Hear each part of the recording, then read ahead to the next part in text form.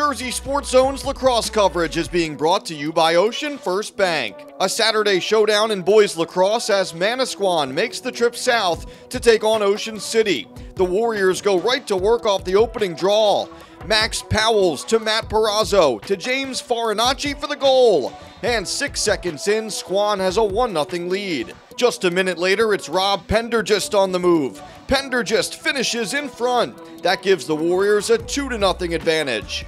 OC gets on the board at the other end now. Pat Grimley to Cole Young. Young to his left, and he fires off the turf and in. Cole Young brings the Red Raiders within 1. Squan stays hot though.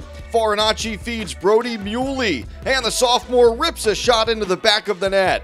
Muley extends the Warriors' lead back to 2. Squan continues to stretch the early lead here. Pendergist gets the step, shoots and scores again. The second goal of the day for Rob Pendergist makes it 4-1 Warriors. We're still in the first when Brandon Coons passes to Farinacci.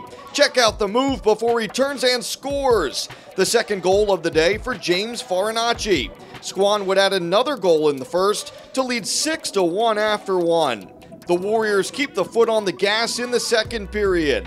Perazzo finds Farinacci. Farinacci cashes in yet again. His third goal of the game to push the lead to 6 for Squan. OC trying to find a way back here. John Moyer with space. Moyer loads up and buries one. That makes it a 7-2 contest. But Squan gets 2 more goals before the break, including another from Farinacci off of the feed from Perazzo.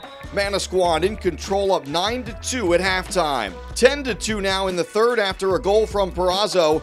Farinacci, what a look to a cutting Coons for the goal. Squan with an absolute business trip to the boardwalk. 13-6 is your final.